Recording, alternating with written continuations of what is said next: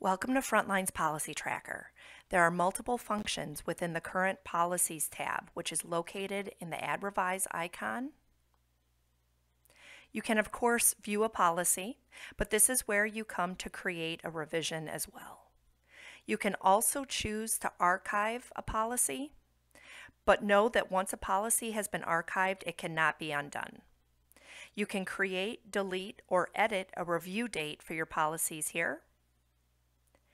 And finally, this icon allows you to distribute the policies to additional groups who weren't included in the initial distribution. All these functions exist for memos too in the completed memos section. Thank you very much for watching this video.